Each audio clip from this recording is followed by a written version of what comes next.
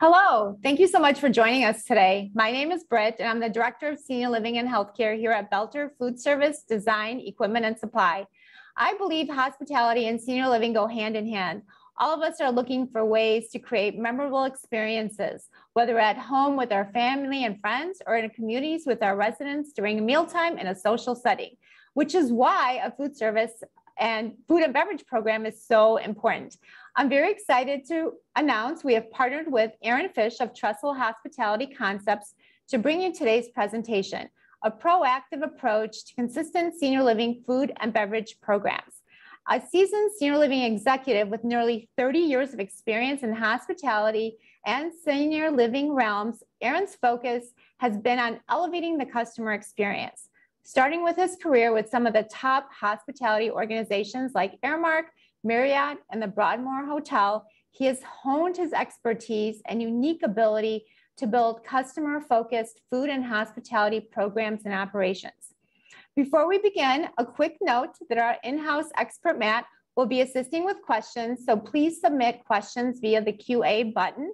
We will do our very best to answer them after Aaron's presentation. And now, without further ado, I present Mr. Aaron Fish. Thanks, Britt. I'm excited to be here. I'm excited about the partnership with Boelter. And so let's not wait any longer. Let's just jump right in and start talking about the proactive approach to consistent senior living food and beverage operations. So where I want to start with this is I want to start and talk about hospitality as a strategic initiative, and what does this really look like, right? And so one of the things that we talk a lot about in senior living, and you see it when you read newsletters and you talk to industry experts, we talk a lot about the healthcare that we offer and the real estate that we manage, right? And so, those are very important pieces of the puzzle when it comes to supporting our communities and our customers. But I really, truly believe that the third leg of a three-legged stool of senior living is hospitality. Hospitality shouldn't be considered a second-tier initiative. It has its value and it brings value to the other legs of the stool. So, it provides that stability and support so that way you have the overall success of your senior living community to happen. It can increase the value of real estate. It can reduce liability in healthcare. And I think one of the things that we get lost in a lot is when we talk about hospitality, most people think of that like 5-star resort style community. We spend a lot of time giving out awards for who has the best design, the best layouts, the best amenities, and those are all really important, and we're definitely going to talk about that. But when we're talking about hospitality as a strategic initiative, it's not just for that luxury resort or model. Think about like just providing 5-star service with whatever you're doing. So you're in rural Texas or rural Kansas or wherever, those people don't have necessarily the expectation of the best and brightest and the shiniest. But what they want is they want consistent service. They want people to know who they are. They want things to be done right, and they want them to be done well. And so I think when you look at it that way, it's really important to really understand hospitality is not just luxury. It's really there to be to bring that personal touch in an industry of people serving people to what we do in senior living. Aaron, I have to say that your example of a three-legged stool is truly brilliant. It's a great analogy. One of the things I'm really intrigued about, and I want you to speak a little bit further about, is this. Can you give us examples of how hospitality can impact the real estate and healthcare legs of the stool? Yeah, no, absolutely. So let's start with real estate first, right? We're always trying to make our owners and our investors happy, and they want some return on their investment. Well, using hospitality, there's a couple of really good ways to increase the actual value of the property. I worked with an operator where we were looking at adding an alcohol license, full service alcohol for our residents, something they had been asking for. We started looking at it, and as we kind of did the full analysis, what we realized was that simply adding that $10,000 2-year annual license was going to add almost $250,000 in value to the real estate. Wow. Just by having that, not even talking about the service, right? And so just that in of itself is one example. Another is increasing revenues. We're constantly talking about how do we get census up and census up, right? Well, when you're planning and doing pro formas, you kind of already know what that value of that property is based on how many units and what the occupancy is. Well, if you want to add and stack on top of that value, just increasing food and hospitality revenues by, let's say, $5,000 a month, right? We're talking just around 600 or 60,000 a year. By doing that, the value of a community could increase by $500,000 to $750,000. And I think $5,000 per month in most of our operations is probably under what could be easily accomplished. So from a real estate perspective, there's a couple of opportunities just right there. Wow. And when we look at healthcare, let's think about like clinical outcomes, right? That's really what's important. We know socialization has a ton of value. Just thinking about cognitive decline, people who had more frequent social contact had 70% less than those with low social activity. And so bringing hospitality, bringing in more resident engagement, elevating the food service and the dining experiences is going to create that socialization. And so you're going to increase those outcomes. And we can talk about nutrition all day. There's lots of things that can happen. You can get increased cardiovascular function. You can reduce infection risk, accelerate wound healing, and something as simple as making sure that you have healthy leafy greens and salmon and a variety of menu choices, which is part of that hospitality experience, is going to increase those things. So there's a number of ways that you can use hospitality and food service and resident engagement to really stabilize this three-legged stool. And I really like what you've said about just the nutrition part, because wellness has been such a huge trend in terms of senior living focus, right? So we're seeing that not just from like the food service operations, but also from architects, where I'm hearing more and more about biophilic design. And that's really design that's about nature, and how can we incorporate design and nature and have an impact on the wellness of these seniors? Because as we know, a lot of them do suffer from loneliness and depression. That's very prevalent, within the senior living population. Yeah, I have a design partner that I work with. Last conversation we had at a trade show, we were talking about lighting in senior living and how with the right lighting and the right systems, you can actually mimic the rhythms of the sun and the daylight and the tones and the kind of impact that can have on health. So there's a number of ways to do this. And again, it all comes back to thinking about hospitality strategically, long-term, and what value it can bring. So, we've kind of talked about the what does it look like? So why should we do it, right? I think that's another important question that we really need to answer for people. And for me, there really is three reasons to do this. The first is obviously, our ability to recruit and retain top talent. We're starting to maybe see some softening in the labor market as far as in our favor, but we still got a long ways to go. But to get that hospitality and to get those individuals that come from hospitality and culinary programs, because we all know that we've got a shifting demographic to appease, right? And so we're going to need that skill set in our kitchen. The days of hiring a $10 an hour cook to open cans and cook frozen lasagna is over.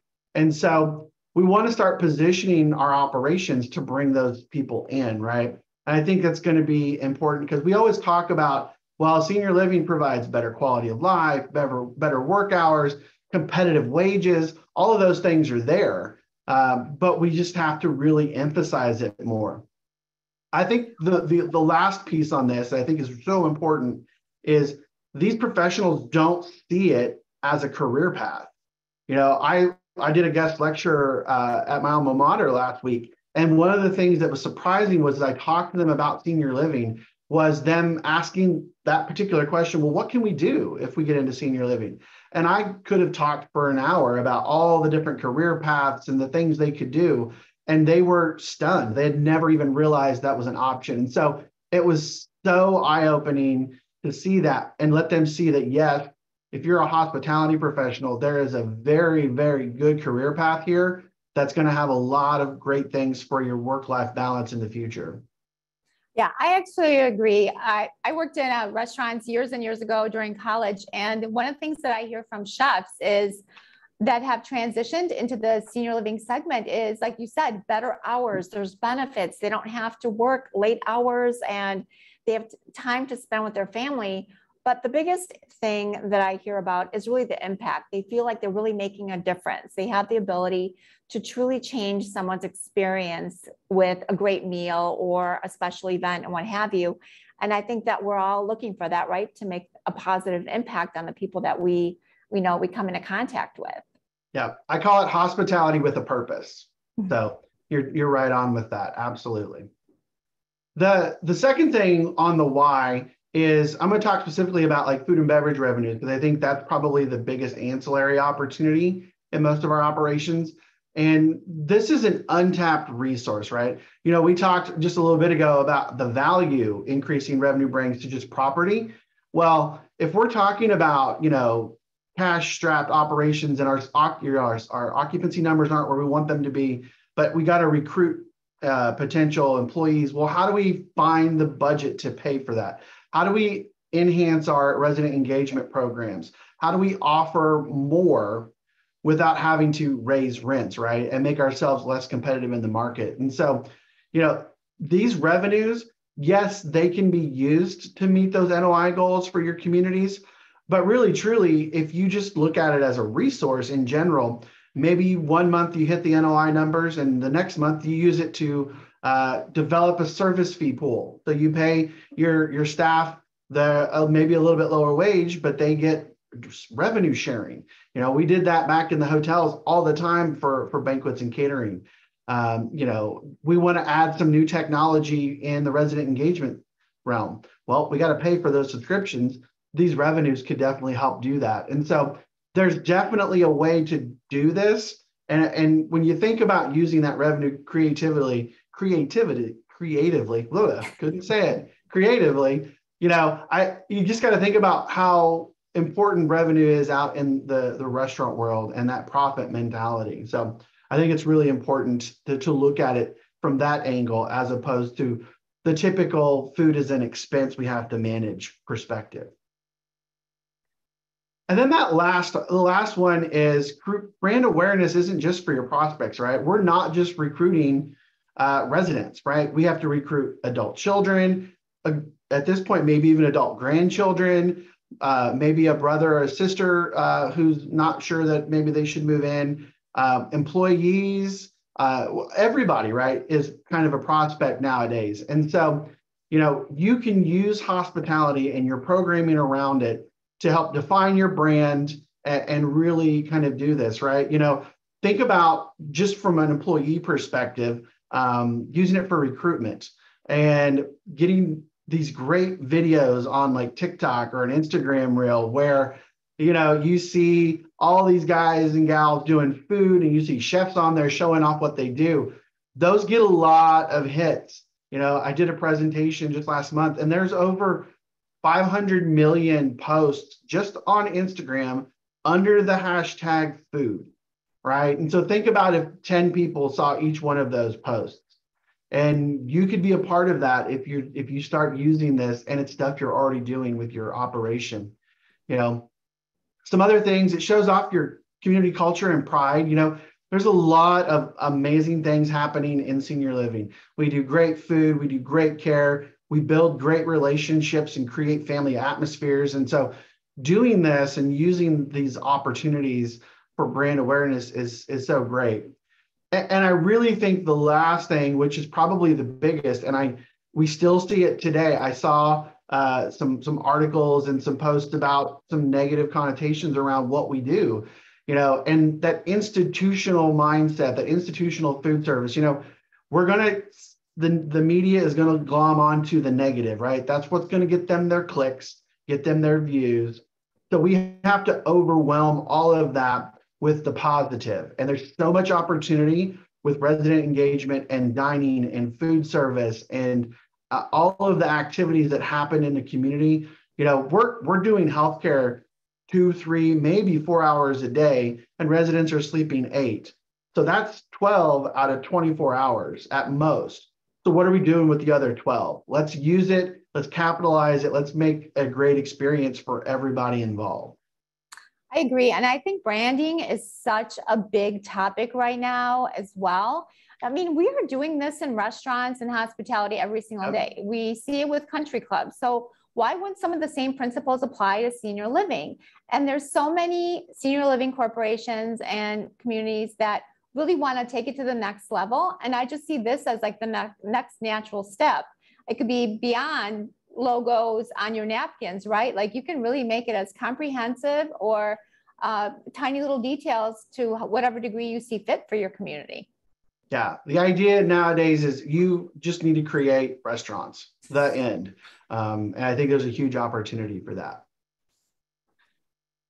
And so kind of the what do we need to do? What do we need to have in place for hospitality as a strategic initiative? Well, there's a few things. First, we have to really approach it as everyone is a customer, not just the residents we're serving, but the families, their guests, the employees, the friends of the employees, vendors that come in. Like every single person needs to be a customer. And when we develop trainings around that mindset, when we develop programs around that, just thinking about a vending program that you do in-house for employees, a lot of people outsource those things. Well, why not bring it in-house? You make revenue, you get an employee perk.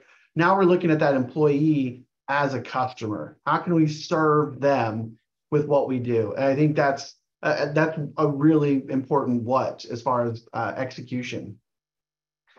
The next is, I kind of hinted at it earlier, this profit mentality, right?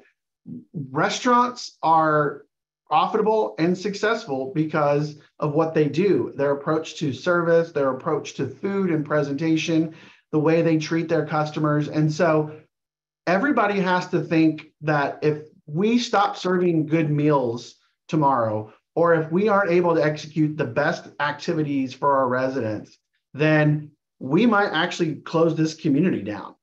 Because in the long run, that's what's going to happen. You're going to get move outs and negative reviews. And so everybody has to be thinking, I need to make money off of this, not necessarily for the bottom line, but for how can we generate profit that we can then reinvest in our communities.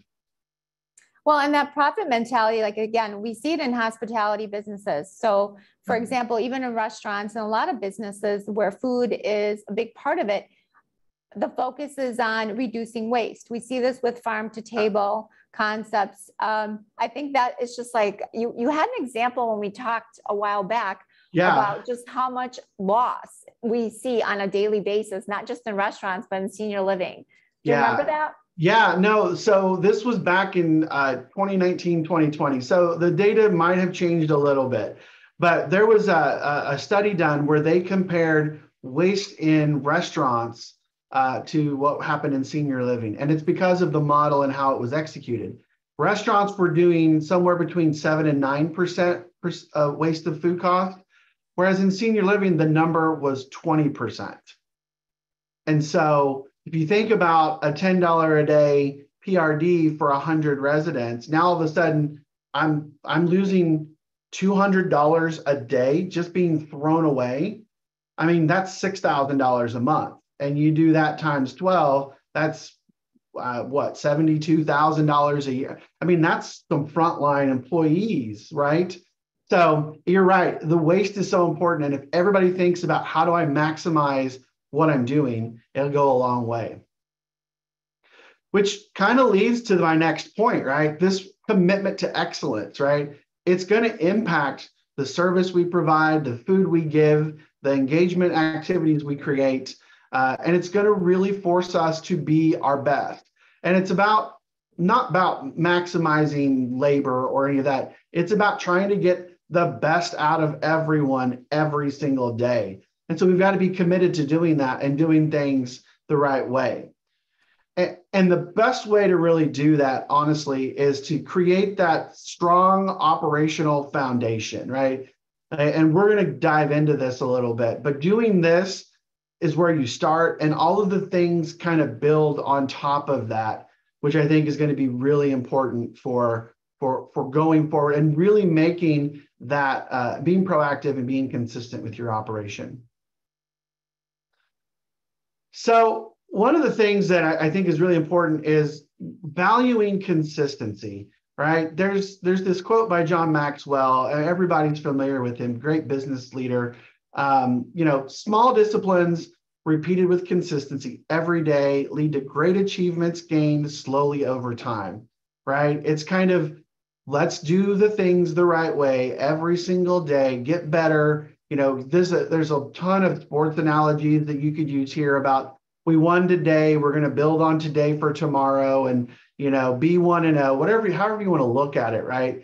But this mindset of valuing consistency is really truly going to make a difference when you're looking at being a really solid, strong operator.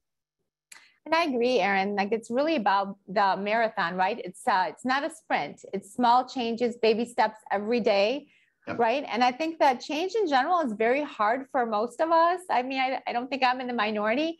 But what I find is when you're making changes in any kind of community or setting, transparency is really the key. Just helping everyone understand the why behind why you're making these changes, making sure that you have buy-in from the top executives, right? Like, you're not going to be able to move the needle if your CEO, your president, your leader is not on the same page, correct? Absolutely. No, and that's really leads us into the next piece here, right? So why value consistency, right? Like, everybody kind of inherently goes, oh, well, yeah, I need to be consistent. That makes a lot of sense, right? But what's the real value in it, right? Like, what do you get out of it? Why do I need to do this? And so I've got kind of 5 points that I think are really important that kind of get us to that. And so point 1 is that we build trust with employees and residents, right? And what I mean by this is, the more consistent we are, our residents will trust what they're going to get. I talked about 5-star service, but it being maybe in a mid-market setting. If you're consistent and you promise meatloaf on Tuesdays and you execute meatloaf, that 5-star service and that consistent execution is going to blow the doors off of those residents. They're going to love you. They're going to think you're amazing, and that's the kind of thing that consistency brings. And with employees, employees want to know what they're supposed to be doing, right? Gallup has done surveys on what makes employees happy, and knowing what's expected of them is at the top of the list. It's top 3 or 4. And so they see consistency, therefore they begin to trust that you're going to do what you say. And maybe they don't like what you say, but they know you're going to be consistent and you're going to follow through. And it's so important in creating a stable foundation for your operation. The second is the accountability loop, right? And so we're creating this accountability loop where it's not just me as a manager holds Britt, the server, accountable for a job, right? It becomes, I trust that you know what you're doing and you trust that I know what I'm doing. And so now we can hold each other accountable, right? If I start to have a slack day and you go, Britt, the server says, hey, we need to check these people out, or we need to do ABC. It's important that we do that, right? Same thing with residents and guests. Getting them to trust us means, especially in our senior living settings, they're going to give us feedback, but we want to have good feedback, right? Just, if it falls on deaf ears, they'll stop, right? And that's the worst thing that can happen. And so we're creating multiple accountability loops with being consistent, and it really truly creates a better environment and atmosphere for everybody involved. The third one is consistency is going to establish your reputation and relevance, right? And what I mean by this is that, think about restaurants out there, restaurants that can do the same thing over and over. Well, you know their reputation, good, bad, or indifferent. And the better their reputation, the more relevant they are in the market, right? You know, I think about a resident for, Miss Sally, right? If you're giving her a great meal every single day in the dining room, or maybe you're doing things consistently and there are items that she's told you she doesn't like on the menu, but you have other alternatives and you're always able to find it. And she sees that, yes, you're consistent, right? Well, she's going to start talking about that, maybe to her friends, maybe she's at the grocery store and sees somebody she hasn't seen for a while, and you're going to start to build that positive. Well, think about the reverse of that, right? If you're not consistent, that she's going to go out and she's going to complain to everybody, her daughter, her friends at Bridge Club. She's going to be in the grocery store. Well, I got to buy groceries because they keep screwing up in the dining room. And so those are going to happen a lot more frequently. So by being consistent, you're going to push her to the positive and away from the negative. And so it's really going to help you establish your reputation and your relevance in the marketplace. Well, and word of mouth is definitely such a much stronger recommendation, right? Than just a social media post from someone anonymous. I mean, that's what people really want to hear. They want to hear from the residents that are in that community, and they want to hear about their experiences. Yeah, well, and that social media post goes both ways, right? Like you see a picture of awful food. I mean, it's red alert. Everybody is all hands on deck to get to it. But you see someone showing off the food, well, that can get just as viral, which is amazing. So, fourth point I want to make is it makes your goals measurable, right? And so I think you think about, I need to set goals for my team. How do we improve every day? How do we get better? Well, if we're consistent in doing what we need to do every day, these goals can become measurable and we can start putting them in place, right? Absolutely. And do you mind giving us just an example of, a goal that is easily measured? I think all of us kind of struggle with how to define these goals and how to actually keep measuring them. Yeah. So, one that I think everybody can look at is resident satisfaction. We want our resident satisfaction numbers to be high, and so being consistent in a process on gathering the information obviously is the starting point to be able to say, yes, we've got a measurement. Now we know what to attack, but then looking at how you build a plan for that, right? So we need to do better, more consistent server training. We need to talk about it every day at our pre-service meeting. And we need to do a weekly breakdown with managers on customer service points and things to look for in the dining room.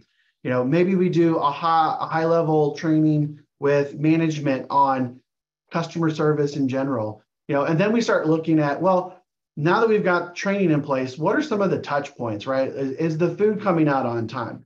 We're doing measuring ticket times. Can we get that number down? And so you can find metrics inside of all of those things that impact satisfaction. But the only way that those metrics are going to be worth anything is if you're consistently measuring them, consistently following through on them, and making sure that everything is in place. And then you can start making sure that goal is where you want it to be. So, and my fifth point is increased productivity, right? We're trying to squeeze every minute out of every day to get the most out of what we have available to us, right? And so the more consistent we are, the better staff become at their jobs through training, through just repetition, kind of through muscle memory even, and they become better at what they do. And then they become able to take on more, become willing to take on more. And so it really does increase your overall productivity to a level that you might be surprised with your consistency. And so the last thing I'll say on this is, consistency is what transforms average into excellence. These things all come together and are going to push and elevate yourself. And it all starts with being consistent. So we kind of laid some groundwork there, but how do we really create that foundation, right? That's kind of why everybody's here and listening in and wants to kind of get to that point of what we're talking about. Well, I have a process that I call minding your P's and Q. And I think it's really valuable. It's easy to relate to, and it makes things really clear for people as we start talking about building a foundation for your operation. And so our P's, we have people, we have process, we have product, and then our Q is quality management. And so I want to dive into these a little bit, and just so everybody can kind of understand why each of these is important and how they play a part in building that strong foundation for your operation. So I like to ask a question for each of these, right, to an operator. So, like, what are you doing to invest in your employees through the offer letter, through the time they leave with you, right? And so I think it's really important to think about that. You know, you've got to hire well, you've got to onboard better, and you've got to train continuously, right? Those are kind of the three keys for this, I think, are so important. You know, for hiring, you've got to have a consistent process, right? The best example of a not consistent process was I had a chef manager one time complaining about, I can't keep people, I keep getting bad applicants, just a litany of excuses. Well, we sat with him to do interviews just to kind of, let's figure out what's going on. How can we help him? He interviewed 7 individuals in about 48 minutes. And it was amazing to me that he kind of lost everything because he was really just like, when are you available? Can you be here? Do you look presentable? He was not diving in, and he wasn't asking the same questions. So the process he was using was broken.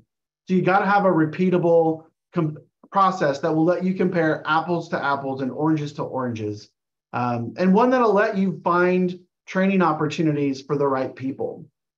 You know, onboarding, the one thing I'll say about onboarding, we know how important it is. 2 things. One, it starts at day -14. And what I mean by that is, you know, the day they give notice, accept your offer and tell their current employer they're leaving, that's when onboarding starts. So however you can communicate in that 2 or 3 or 4 weeks, whatever the time is, communicating with emails or notes, setting them up for maybe some training online ahead of time, whatever you can do to stay connected. So that way, when they walk in the door, you know, having their office ready, having a name badge ready for them, having their uniforms together, all those things make a huge impact on retaining people. So it's really important that you really take that in consideration, you know, and then training continuously, like it never stops, right? Onboarding never stops, training never stops. And so you've got to find all the right touch points to make sure you're touching and working with your employees to get them constantly trained. Yeah, I agree. I think that it's very easy to hire for the personality because the skills, you can train someone the skills, right? So oftentimes we talk about people, they're like, oh, their resume and this, and they've done this. But sometimes depending on the position, if you have someone that's really engaged and energetic and they're motivated, you can teach them the skills.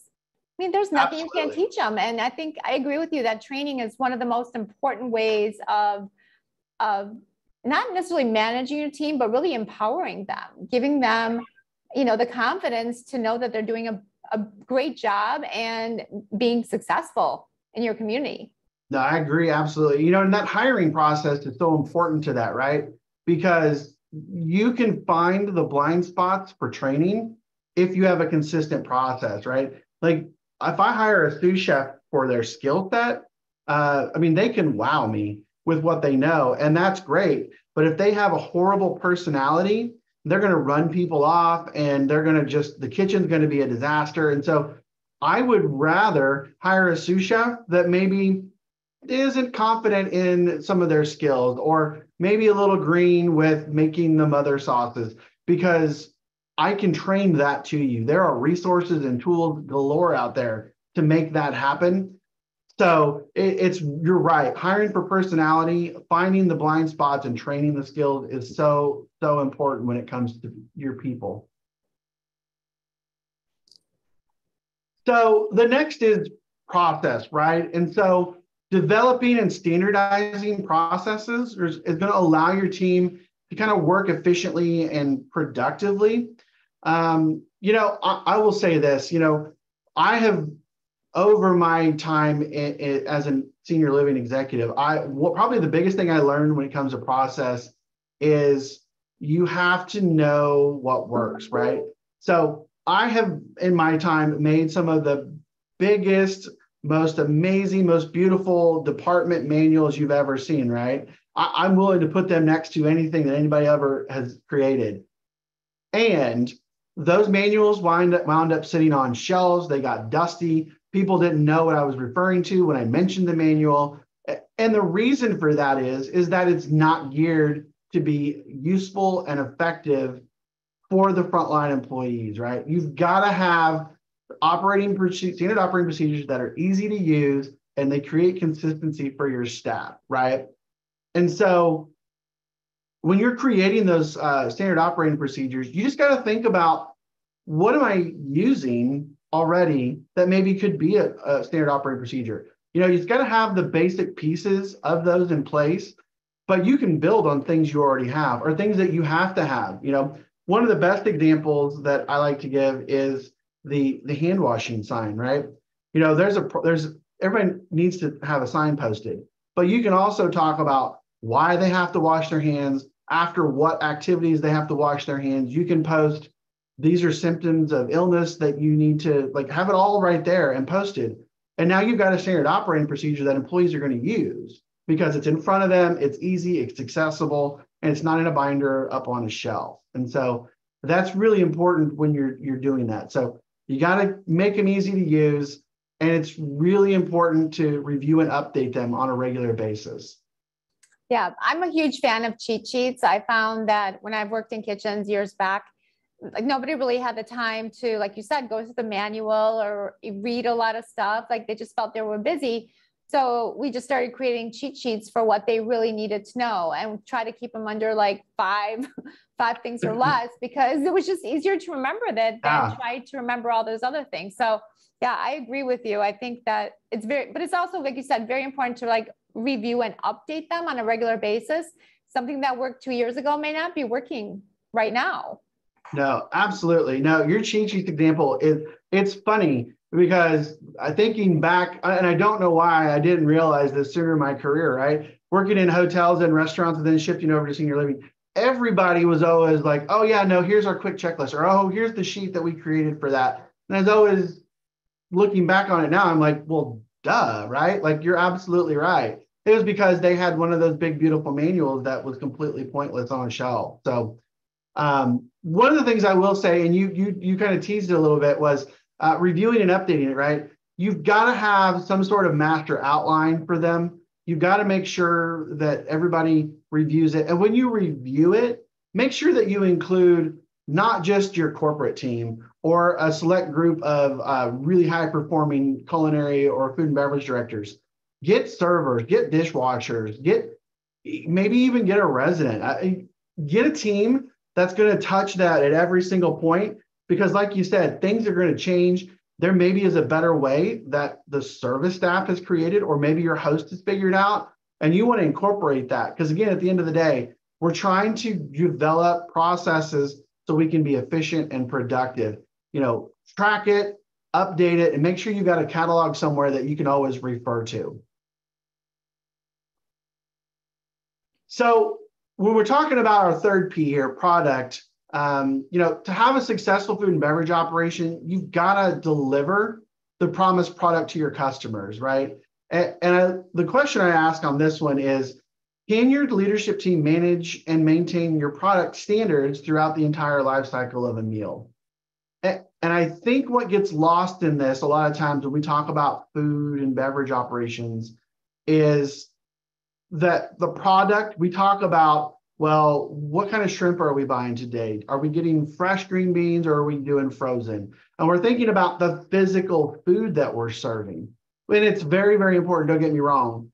But when we're talking about product and building a strong food and beverage program and the foundation for it, we have to look at the entirety of the product. What does the service look like?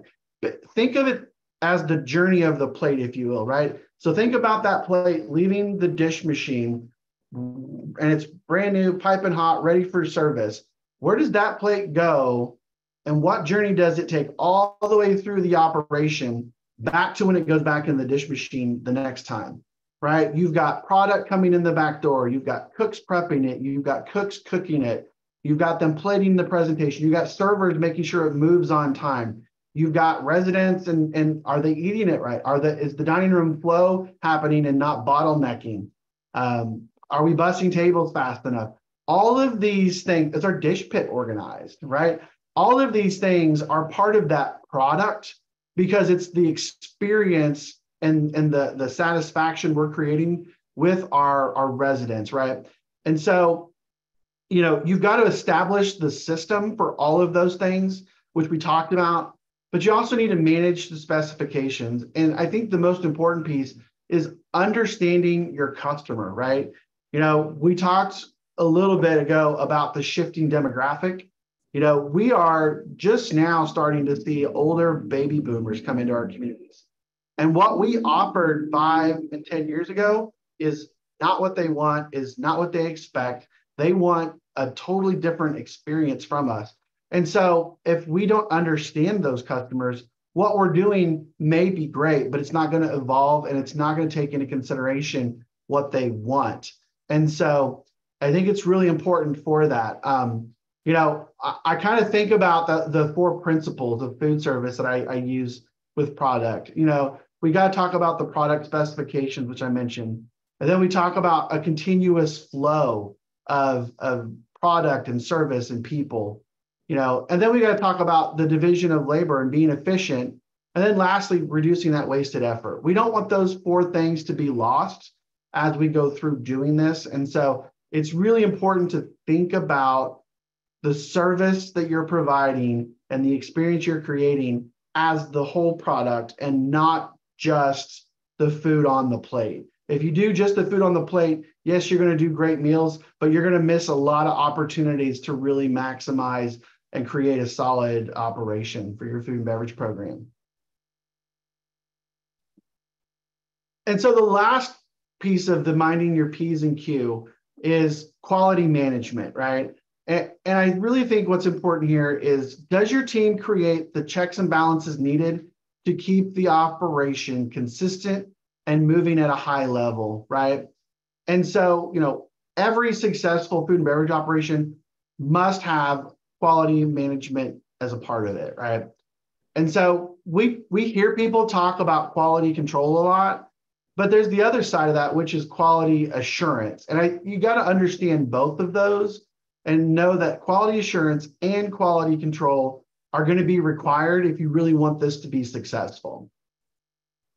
Well, and especially because you want to be proactive in this process versus just reacting to things that are happening, correct? No, absolutely. And I think that's where we miss this a lot, right? We live a lot of times in the reactive side of things, like the food, we're out of food, we got to make more. The resident wasn't happy, so we got to make this, or somebody told us something was bad, so we got to fix it. That's quality control, right? Like doing things that are reactive, like testing the food before we serve it. That is reacting to what is being done in the kitchen. We got to fix it because it's not right, So quality control being reactive, it's product oriented. What does the end product look like? It's ingredient focused. So what's the input of the food? What's the output of that look like? We're verifying things. It's verification center. So think about like doing line checks, ask table touches. Those are all verifying that what we're doing is working, and this is usually assigned to specific people, right? So we don't have everybody taste the food, right? Usually it's the chef, the sous chef, maybe a manager on duty, who's doing table touches, the dining room manager, restaurant manager, maybe the hostess. People doing quality control it's assigned to them. What you're really talking about is the quality assurance, which is proactive, right? So what's going into the processes? Like, do we have our recipes in place? Are we following them? Are our systems right? Do we have good production tools? Are we making sure everything is laid out when we set things up for service correctly? It's about creation, right? We do nothing in kitchens but create food, right? And so everything that happens in the kitchen, all those processes, all those systems go to make sure that what we're creating comes out the way we want it to. And the best part of this is that this is where you get full team engagement, right? Like everybody has to be a part of quality assurance. If there's a broken system or a system not being used, then things are going to fall apart on the front end, right? So you have to have every team member involved and engaged. If somebody forgets the production sheets today, well, what are we making? How much? Are we really going to be able to manage that food waste? So those are things that are going to be really, really important as we go through this, right? And so quality assurance and quality control are required, obviously. The second thing on this is we want to review our processes and procedures, right? Getting that team engagement, team feedback. What are we doing from quality control? What does the input from that look like? So we can review and improve, right?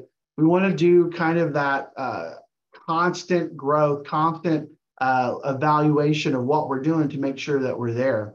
And then I think the third thing is valuing audits, right? Now, I know most of us who lived in food service for as long as I have dread being audited because there's so many moving parts that something's always going to be found, right? And I think a lot of us want to be the best we can be, right? We strive for that perfection, if you will. And so being audited sometimes can feel painful. But I think if you really, truly evolve and you start to develop and value those audits, it can really help you become better, right? It's not I'm going to catch you doing something wrong.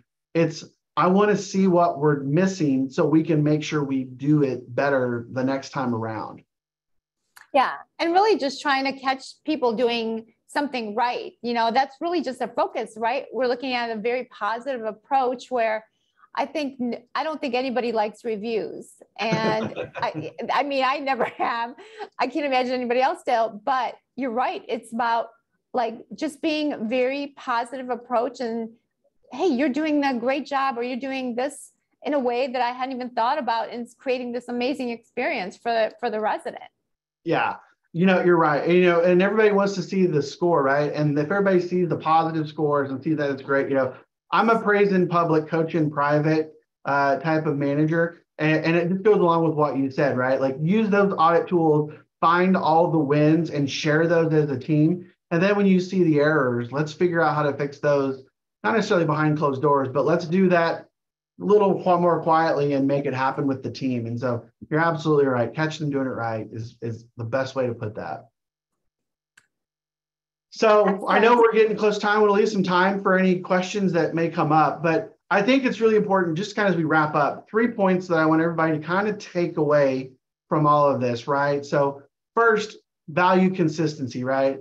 That consistency is going to come from developing your processes and systems and to be able to manage the most important aspects of the operation, right? Second, remember functionality, right? So your systems, regardless, standard operating procedures, training, whatever, onboarding, all those things, they need to be functional and manageable, and they need to be able to engage employees and keep things in place.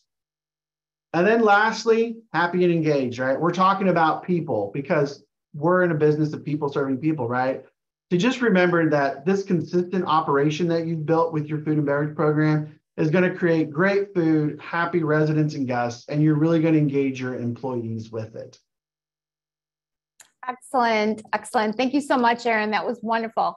Does anyone have any questions for Aaron before we wrap up? Anything that he touched upon or questions regarding Trestle Hospitality Concepts? Okay, well, just a reminder that Aaron works and consults with customers nationwide, and Trestle Hospitality Concepts is a boutique food and hospitality consulting firm really dedicated to creating lasting experiences to the residents and the guests, and really understanding the impact of the customer satisfaction from every angle. So please reach out to Aaron because they really are setting your table for success. This presentation has been sponsored by Boelter Companies. No one knows food service like we know food service. From kitchen renovations, design, equipment, small wares, and tabletops, Let's follow your passion. Contact us today. We will be sending the presentation out to all the registered attendees, but if you have any questions after you've processed this information, please feel free to reach out to either one of us. And we look forward to seeing you again. Thank you. Thank you, Brett. Thank you, Boelter. This has been amazing.